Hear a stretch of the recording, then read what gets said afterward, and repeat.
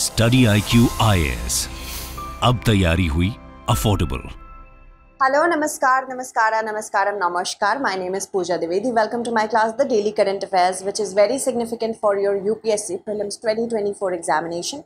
Not only from the perspective of Prelims, but also from the perspective of Mains. We are covering all the important news that has been there since the past 24 hours on a daily basis.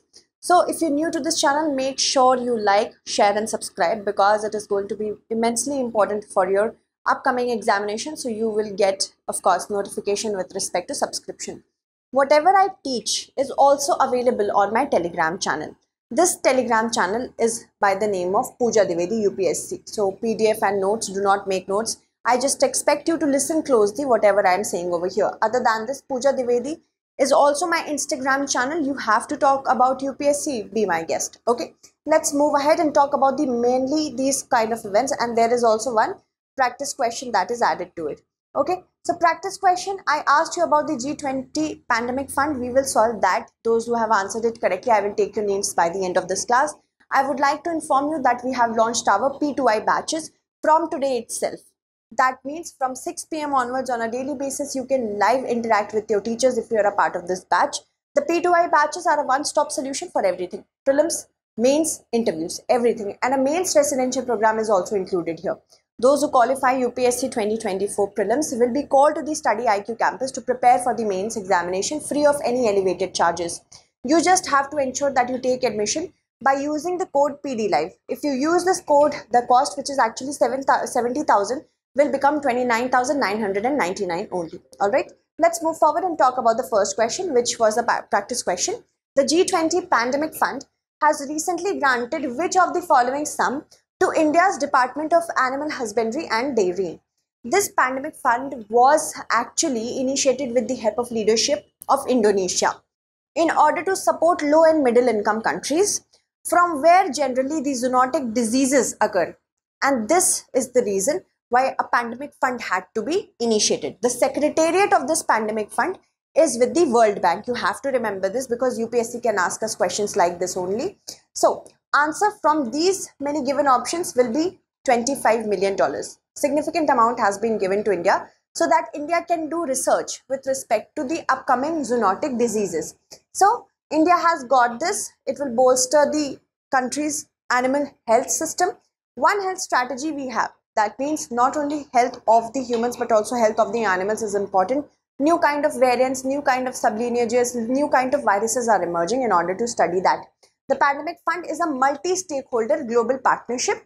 Secretariat is by the World Bank and it is governed by the board, which comprises of different representatives. These can be sovereign representatives, sovereign contributors, non-sovereign contributors, civil societies, sovereign co-investors.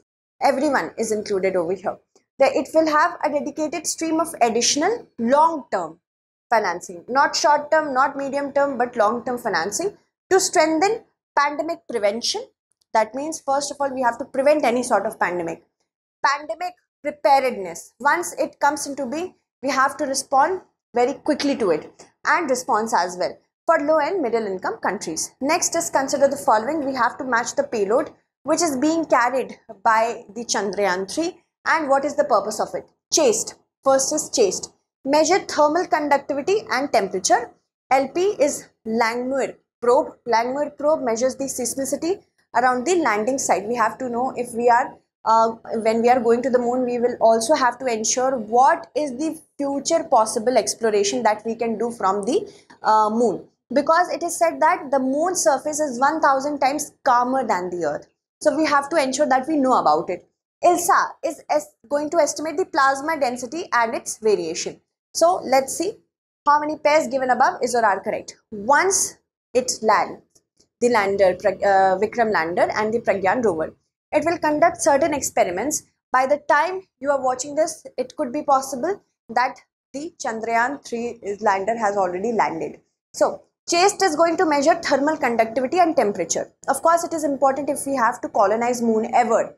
Not now, but ever, we have to ensure that the temperature is sustainable. So CHASTE is correct. LP Langmuir probe is going to estimate the plasma density. How is plasma getting created? First of all, that is also one of the biggest mysteries of the universe. And what is the potential of future exploration if we do the plasma thing. This is for Langmuir probe. And ILSA is going to measure the seismicity, if there is any sorts of seismic activity on the moon. So ILSA is going to do this. Only first is correct, second and third are interchanged. One only will be the correct answer. Now the descent of the Chandrayaan 3's lander will be in 4 phases. First is rough braking, then altitude hold phase, then fine braking, and finally terminal descent. 4 phases. Because Chandrayaan 3 is right now moving at a horizontal speed by the time I am recording this class. But when it starts moving towards, it will start becoming vertical because it has to land vertically. And by this time, it also has to move for a particular direction, particular distance it has to cover. At the same time, it has to also move in a vertical manner, as in not fully, but continuously try to become vertical. Then we have altitude hold phase for about 10 seconds. It will use its sensors to calculate if everything is okay with the moon or not. Surface of the moon, is there any sort of crater, is there any sort of boulder. Then fine braking phase is the phase when it will become permanently or completely vertical. And finally we have terminal descent. Okay, terminal descent phase, in that also while it keeps on hovering above the surface of the moon, it will see that is it possible to land here, or if there is any sort of boulder, it can move ahead for 150 meters as well. So this is how it has been designed. I have already covered this, do watch it. Lander and rover configuration has been done. It was launched from the LVM-3 from SDSC SHAR Sriharikota. Propulsion module carried it for up to a period of time, and then it separated the propulsion system and the lander separated, and hence the lander is going to or already has landed. The propulsion module has spectropolarimeter of habitable planet Earth, which is by the name of SHAPE. Propulsion's work was to carry the lander. Now, when we are sending such hugely invested things, we cannot just send them for one purpose. So we have fitted SHAPE in it, SHAPE in the propulsion system, remember this. Okay, to study the spectral and polarimetric measurements of Earth from the lunar orbit so that we can understand the atmosphere also. Lander payloads consist of CHASTE, that is Chandra's surface thermophysical experiment to see the temperature of it, measure the thermal conductivity and temperature, instrument for lunar seismic activity, ILSA. It is going to measure the seismicity around the landing site, not the entire moon, but landing site it is enough. Langmuir probe will estimate the plasma density and the variation, and a passive laser retroreflector array, it is from NASA. It will do the lunar laser ranging studies. Okay, remember this is from NASA. Moving on, rover, which is the Pragyan rover. Once the lander lands, it will send the rover. Rover will move and also mark the surface of the moon with our emblem and the emblem of ISRO as well. Rover will consist of alpha particle X-ray spectrometer and laser-induced breakdown spectroscope for deriving the elemental composition in the vicinity of the landing site, basically to conduct certain scientific in situ scientific experiments. Okay, moving on. Consider the following: capex-led growth, technology-enabled development, green technology, digital infrastructure. How many of the above factors are a part of roadmap to India's $5 trillion economy? We have to become a $5 trillion economy. And the thing is that by the current situation that we are going, we can do so by the year 2029. But India is trying to become a $5 trillion economy ahead of that. So capex-led growth is going to be one of the factors that are going to be very, you can say, decisive, because capex means capital expenditure. The more expenditure the government does on infrastructure building, it will create employment. When it will create employment, it will create money in the hands of the people. That means it will create demand, and for demand we will give supply. For supply we will have investors, can be private, can be foreign. That is why capex-led growth is important. This is a circle. Then technology-enabled development. Development should not be in isolation, but we have to ensure that technology is also used so that input is equal to input's cost is lesser than output cost. Hence, we will be able to save a lot. Also, green technology.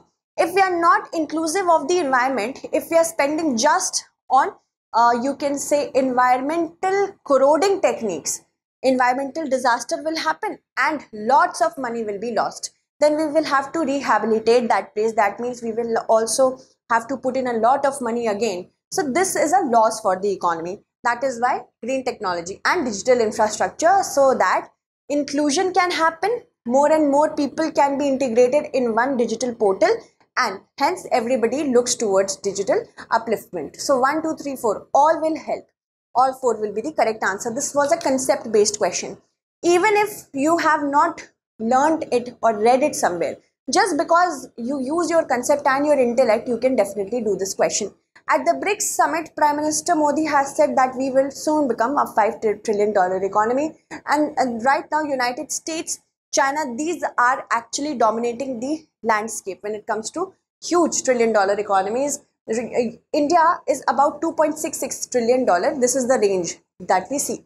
The government's roadmap to making India a $5 trillion economy is having inclusive growth, promoting digital economy, financial technology, then technology-enabled development, energy transition and climate action, because energy transition is also important. We have to depend on renewable energies now. We cannot spend billions of dollars, millions of dollars on importing energy needs like oil, natural gas, coal. We cannot do that, right? So we have to ensure that we transition to new sorts of energy as well, relying on virtuous cycle of investment and growth. Of course, this is the most important one. Goods and services tax, insolvency and bankruptcy code, significant reduction in corporate tax so that they can invest more. Make in India initiative, Startup India strategies, PLIs. PLI is to incentivize manufacturers to manufacture more in India so that it can be exported. So this is a step in the right direction. These important strategies are a step in the right direction for it. In the Union Budget of 2023-2024, substantial increase has been done in capital investment outlay as well for the 3rd year in a row. So continuously we are doing it, 33% to 10 lakh crore, which is 3.3% of the GDP. Capex-led growth will attract investment from private sector as well. The central government's capital expenditure has also increased. Earlier it was 2.15% of the GDP. Now it is for 2023, 2.7% of the GDP, 2020 to 2023. The central government has budgeted 13.7 lakh crore rupees for effective capital expenditure for 2023-24. See, on the basis of GDP, gross domestic product, that means whatever is being created in a geography or a region of a country or a political boundary of a country within a specified period of time. We just have to concentrate on that. More and more production, less and less loss when it comes to the input cost. We have to ensure that we are moving in this direction, then only we can become a $5 trillion economy. Even the IMF's World Economic Outlook said that India will become a $5 trillion economy by 2026-27. Also, by 2075, it was predicted that India will become the 2nd largest economy in the world after China. It will surpass USA, Euro area, Japan as well. Moving on, consider the following statements. The Fukushima nuclear power plant is situated north of Tokyo. See, UPSC loves these kind of questions. It is a fan of these kind of map-based questions. You have to ensure that you know such things. The Fukushima accident took place in 2014. The International Atomic Energy Agency in a final report said that the release of water from the Fukushima will cause negligible, keyword here is negligible, impact on the environment and human health. What happens when we read such kind of statements? We become really self-doubting. Have we read this? Have we revised this? What is even this? If you're not reading current affairs properly, you can lose. So make sure whenever important topics occur, you read in depth. Even if you're not possible, if it is not possible for you, I'm here because I conduct all the important investigation before I make this particular class for you. That is why just ensure that you attend this class on a daily basis. In current affairs, nobody can defeat you after that. How many statements given above is or are correct? The Fukushima Daiichi nuclear power plant is situated to the north of Tokyo. Let's see with the help of this particular map. This map shows us that here is Tokyo and here is Fukushima Daiichi, which is to the north of Tokyo. That is definitely correct. And why this is in news? Because from tomorrow onwards, it will start releasing the water that has been stored in numerous tanks that were affected due to the melting of storage facilities of the Fukushima. This happened because of the 2011 earthquake. And it is important to decommission this nuclear power plant. That is why first step in the correct direction will be just to release the water and then clean out the entire area. So right now the Pacific island countries are divided over it. Some want it, some do not want it. But investigation will be continued because on the basis of investigation, the impact, the short-term impacts right now will be seen on the aquatic animals, then only it will be decided if it should be carried on forward or not. Okay. Secondly, we also do not know what are going to be the long-term impacts. So a problem occurs here. We do not know the long-term impact of the radioactivity that this water release might cause. So that also has to be studied. Okay. So the Fukushima Daiichi nuclear power plant, we are going to talk about that. North of Tokyo is correct. Second is incorrect because it should be the earthquake of 2011. Alright. First is correct. Second is incorrect. Third is also correct because yes, it has been said by the International Atomic Energy that right now we are not seeing any sort of damage that could happen. Negligible it is saying that only it is moving forward with the plan. First is correct, third is correct, second is not correct. How many are correct? Two only will be the correct answer. Now as I told you already the news, let's move forward to this massive earthquake and tsunami. It destroyed the Fukushima Daiichi's plant cooling system. It caused 3 of its reactors to melt and contaminate the cooling water, and the water is situated in certain tanks, 1000 tanks. Now these tanks, they have a capacity, right? If they are not released further, they will start spilling over and causing damage to the other areas. All right. The International Atomic Energy Agency said that if this process of releasing water is conducted as designed, it will cause negligible impact, no impact. But right now we do not know the long-term impacts. With respect to section 111 of the proposed Bharatiya Nyaya Sanhita 2023, which is going to replace the IPC, consider the following statements. According to it, causing floods and fires will be a terrorist act. It proposes a minimum 5-year imprisonment and death sentence as maximum punishment for a terrorist offense. So which of the statements given above is or are correct? C.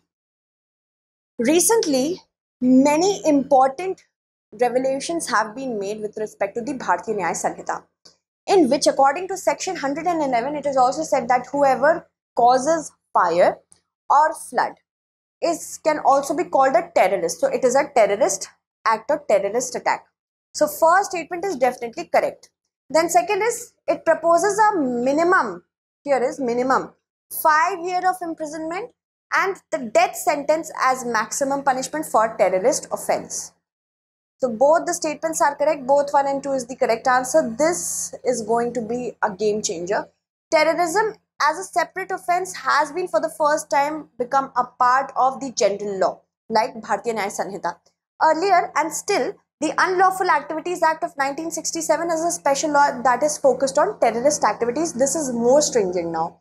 Section 111, clause 6, subclause A, says terrorist is a person who is going to develop, manufacture, possess, acquire, transport supplies or use weapons, explosives or releases nuclear, radiological or other dangerous substance. Now other dangerous substance can also mean bioterrorism, releasing certain viruses which can create havoc like the COVID-19, or causes fire, floods or explosion, then they can be seen as terrorists. This all goes back to 2022 in Silchar in Assam, which was affected by massive floods. It claimed more than 120 lives. Back then the CM said that actually the embankments were breached by certain people near the Barak river, and under that only certain Muslims were arrested. Okay, a criminal case was registered against 4 Muslim residents were arrested. And on social media, it was being touted as flood jihad. That means if people were causing flood, it was now flood jihad. This was all said by social media. Okay, that is why it was called a man-made, you can say, flood.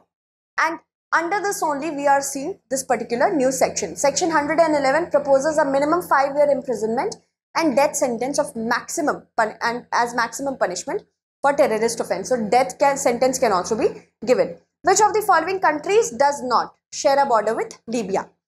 Algeria, Nigeria, Chad, Tunisia. Right now we are seeing that Libya is under a lot of threat, and of course a lot of civil war is going on there. That is why it is important for us to know about Libya. Then this is the map of Libya that is going to show us. Libya has a border with Tunisia, Algeria, Niger, Chad, Sudan and Egypt.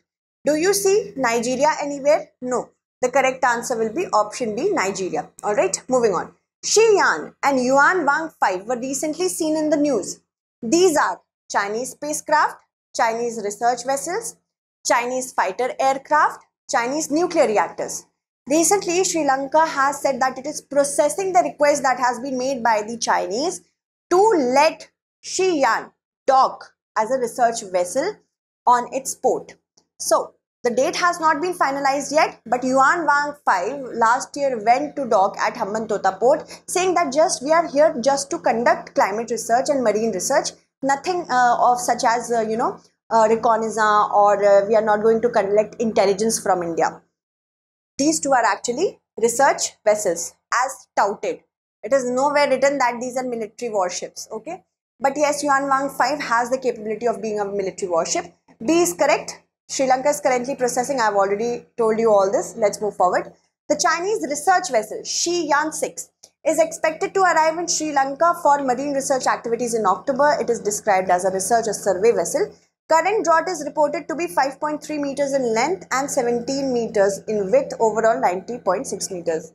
Yuan Wang 5 has arrived last year. It had arrived last year at the Hambantota port, and this issue was raised not only by India but by the West as well, because importantly Indo-Pacific is a huge part of the current scenario, and that is why in order to safeguard that, whenever a ship travels in this direction, it can collect intelligence from Indian posts. Okay, moving on. This is a practice question for you. Whoever answers it correctly, I will take your names in the upcoming segment. On which of the following days the world received its first view of Earth taken by a spacecraft from the vicinity of the moon? That means taking picture of Earth from the vicinity of the moon, from nearness of the moon. 23rd August 1966. Same dates. Years have been changed. 1965, 67, 68. Answer it correctly, and today is 23rd August. Our Chandrayaan is going to land or has already landed. Let me take the names of those students who have answered the last question correctly. So, Vinayak, hello ma'am. Yes, hello. Simran has answered it correctly. Riya has answered it correctly. Mandeep, MJ has answered it correctly. Balvinder has answered it correctly. Saurabh, very good. Omkar has answered it correctly. Mansi, Vivek has answered it correctly. No, Vivek, it's 25. Then Prabhat has answered it correctly. Padmashri has answered it correctly. Shambhav, Komal, Priyanka, Priyadarshan, Siddharth, Manasamnu. If I am unable to take your name, that means your username is somewhat like that. Abhishek, Umesh, Ananya, Tejas. Very good. Others who have answered it correctly also include Jintu, Shrikant, Vaibhav. Yes. Thank you for answering the last question. Answer this question as well. I will take your names as well. Thank you so much. StudyIQ IAS. अब तैयारी हुई affordable.